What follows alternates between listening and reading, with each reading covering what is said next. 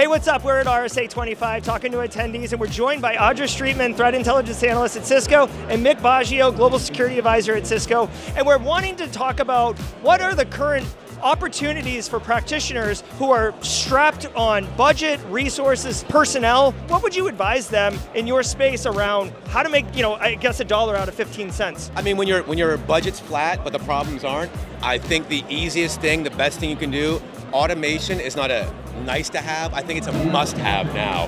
When you pair in automation, that intern that never ever sleeps, mixed with AI detections where we're at right now, like we've been talking for 30 seconds, we got to mention AI. I think automation and AI is going to be that level boost that evens the playing field for a lot of organizations out there that are budget strapped. Audra, what do you think? Yeah, in addition to AI, I also think having a SIM solution where you can quickly categorize and prioritize alerts because of how many alerts we see on a daily basis in SOCs, I think that really helps analysts. And then AI assistance in addition to your SIM, the implementation of that.